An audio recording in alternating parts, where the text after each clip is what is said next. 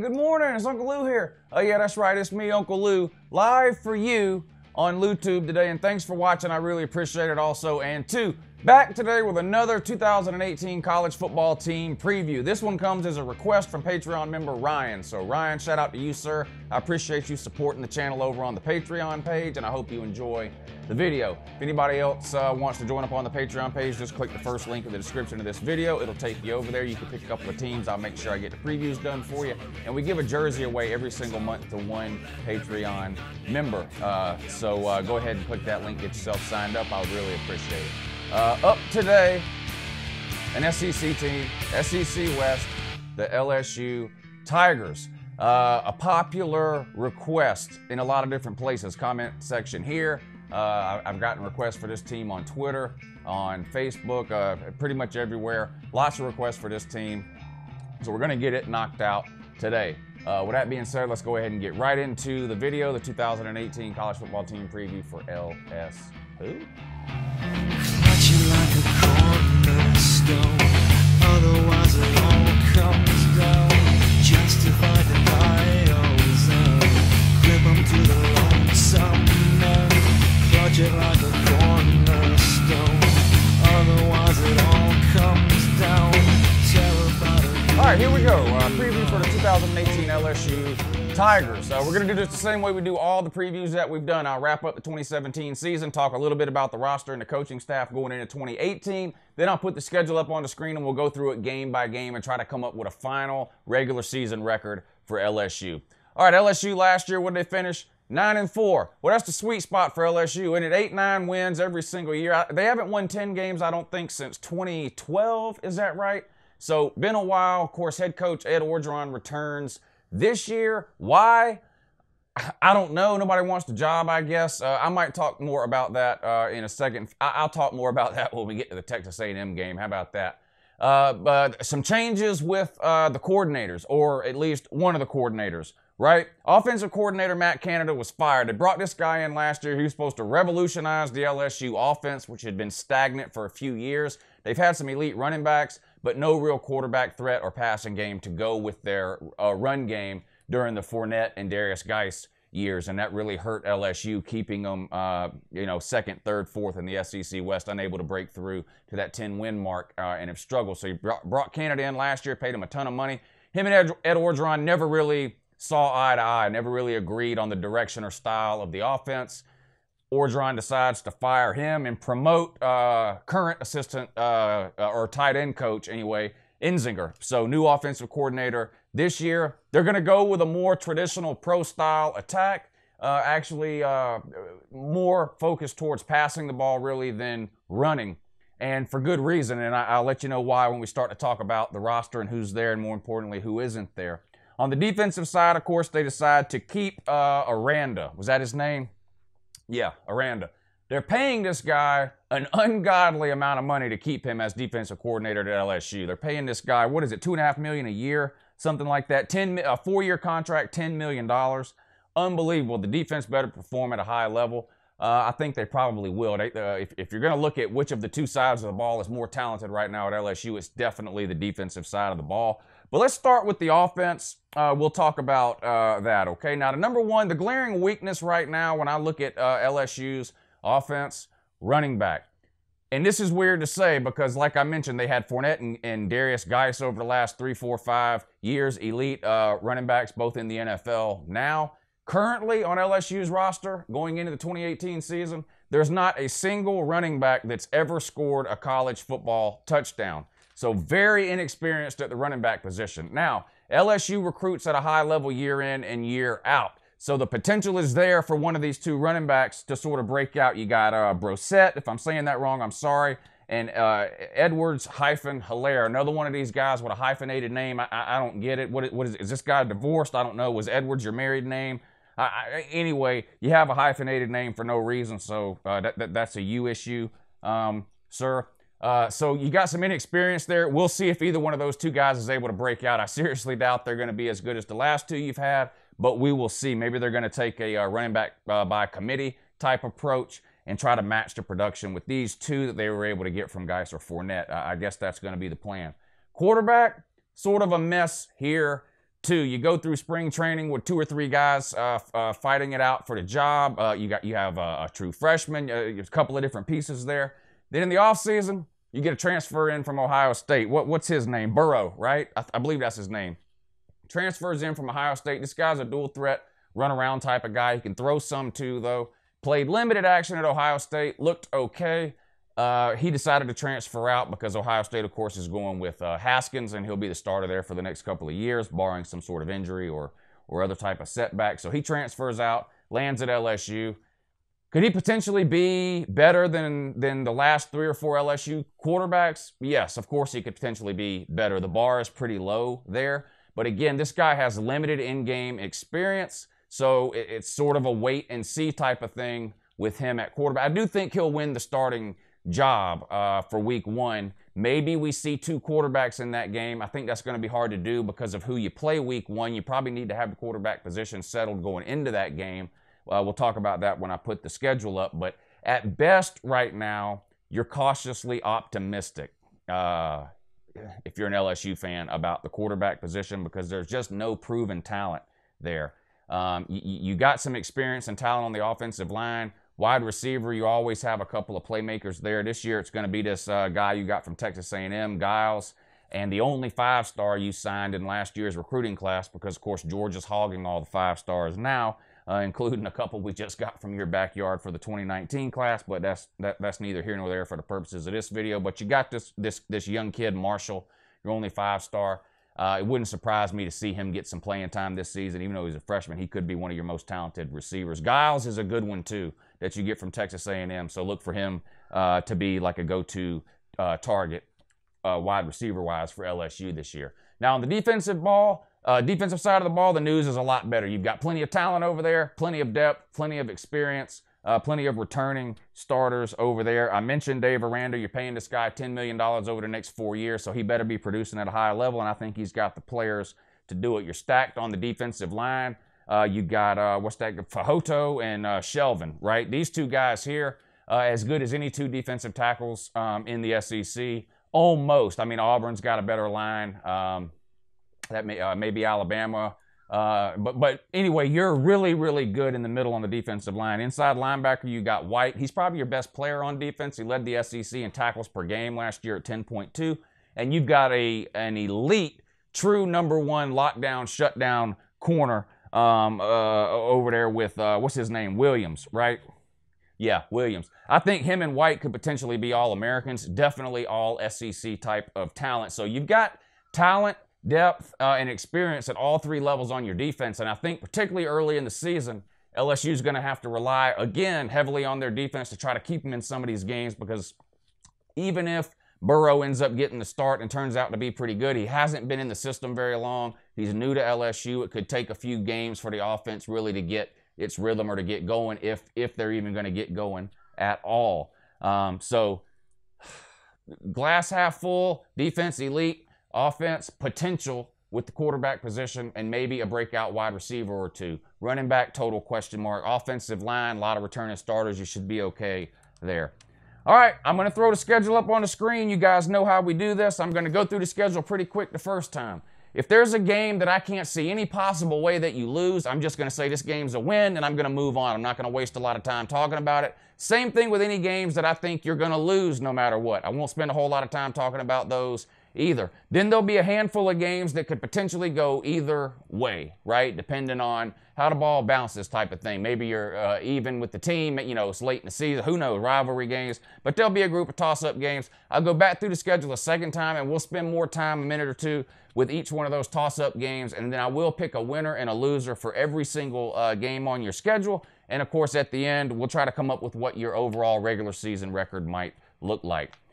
All right, week 1, I talked about this a little bit. No time to try to figure out what you're doing offensively here. You have a huge game, week 1, against a team with sky-high expectations for this year, expectations that I think are a little bit unrealistic. But you play Miami Hurricanes week 1 neutral site game. I believe this game's being played in Jerry's World, so no reason why LSU can't pack this stadium out. Of course, Miami fans don't even go to home games, so this will basically be a home game for LSU in terms of the crowd, I'm sure. But this is going to be a tough game and a tough matchup for you. I have this as a toss-up. I'll come back and talk a little bit more about that and pick a winner or a loser. Week 2 at home, Southeast Louisiana. Win. I mean, come on. I'm not going to waste any time talking about this one. No matter what happens in week 1, you'll have plenty of opportunities week 2 to figure out what you want to do offensively. You'll blow them out. Week 3, you got to go on the road and play Auburn. I'm listing this as a toss-up. This was a weird game last year. They jumped out to a huge lead on you. You came back and beat them at the end there. Almost cost Gus Malzahn his job, to be honest. Over 50% of the Auburn fan base wanted to fire him right then and there. Of course, now he's the $7 million man for no reason. But anyway, this isn't an Auburn video. I have that as a toss-up. I'll come back and pick a winner and loser on that one too here in just a second. All right, at home, Louisiana Tech. Win. Again, just like Southeast Louisiana. Now, Louisiana Tech, better than Southeast Louisiana. Louisiana Tech actually gave South Carolina a pretty good game last year. South Carolina had to kick a field goal towards the end of that game to beat them. But still, talent level alone, you should be able to run over Louisiana Tech. I don't see this game being that close. You should win this game by at least 2 or 3 scores, okay? Another home game against Ole Miss. Ole Miss are hard to...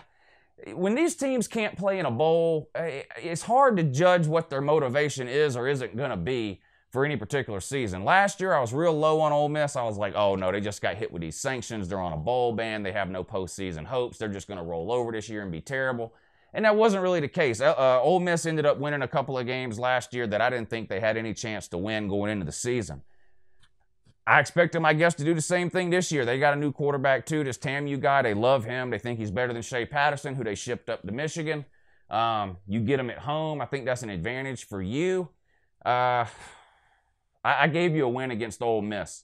I almost put this in the toss-up category. Ole Miss has got some NFL wide receivers, but the strength of your defense is getting after the quarterback and your secondary. I think you'll be able to limit what Ole Miss does through the air enough to win that game. I gave you a win. All right, then you have another road game here at Florida. This is a toss-up game. Of course, I've already done a Florida preview. I'll put a link up here if you haven't seen it and you want to check it out. So if you've seen that video, you know which way I go here on this Florida video. Florida and LSU, similar teams talent-wise. I listed it as a toss-up. I'll come back and talk a little bit more about that one too. Then you come home and play my Georgia Bulldogs. Again, I've done the preview for Georgia. I have to stay consistent when I do these previews. I can't pick one way on one video and one way on the other.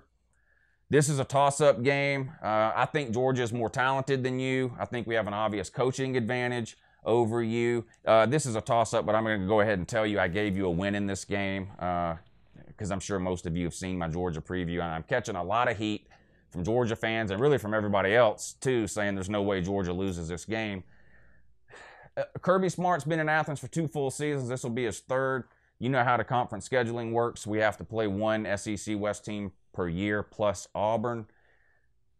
We've yet to win an SEC West game on the road. Okay, Kirby's first year, 2016, we traveled to Ole Miss and took a beating.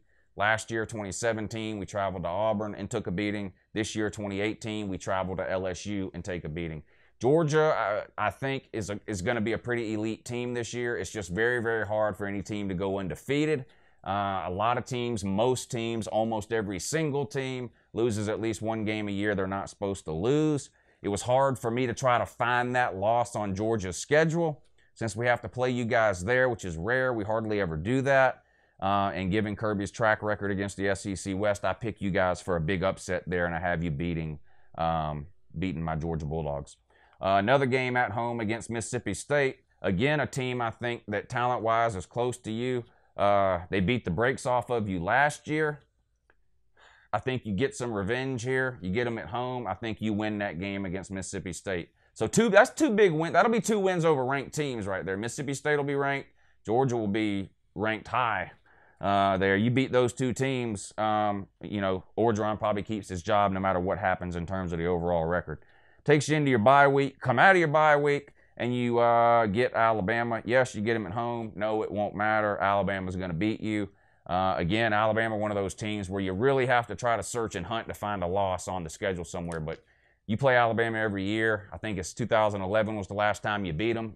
You've had some good games with them. You've had some not so good games with them. Not sure yet really which way this game will go. I just don't see you doing it this year. I would be surprised, honestly, if Ed Orgeron ever beats Nick Saban. I'm not an Ed Orgeron fan. If you've been watching my channel for a while, you know that. I think he's in way over his head. Take a loss to Alabama.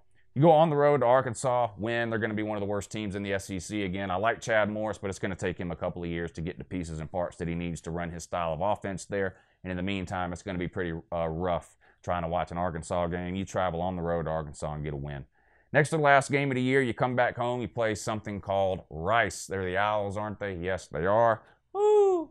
Woo! Yeah, who all you want. Rice is still going to lose this game, and it won't be close. LSU, you'll run away with it and get a win over Rice. Last game of the year on the road, Texas A&M. Jimbo Fisher, a way better coach than Ed Orgeron. No one would question that. I'm not a Jimbo Fisher fan or anything like that, but let's just be real about the situation.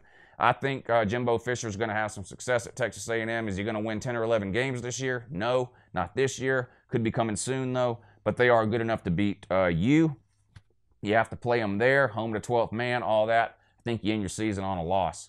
All right, let's go back through, and I'll tell you the winner or loser on these toss-ups. The first game of the year, Miami, you lose. Huge coaching mismatch here. Mark Richt, say what you want about him blowing big games and stuff like that. Mark Richt's not losing to Ed Orgeron with 6 months to prepare. It's not happening. You're going to catch a loss in this game. Miami's more talented than you. They're coming off a better season than you. They've got more returning talent than you. Their defense is pretty good, too. If they can get any type of offense going, then it's possible they could compete with Clemson again for the ACC title. I don't think they're better than Clemson, but I think they're better than you. I think you start off 0-1. Gave you the win at Southeast Louisiana. At Auburn, I think you lose that game. I know you beat them last year, but let's be real, it's kind of a miracle. Huge comeback win there. It was at your place. You got to go there this year. Auburn, a totally different team at home than they are on the road. Auburn gets the win. You take another loss. You beat Louisiana Tech. You beat Ole Miss. At Florida, close game usually. Almost every time y'all play. I think these are two similar teams. Talent-wise, quarterbacks, both huge question marks. We know Florida's quarterbacks aren't any good. Can Dan Mullen work some kind of magic with them? How's Burrow going to work out at LSU? Or are you going to end up going with one of the other guys? Question marks there. I like the known pieces on Florida better than I like the known pieces on LSU.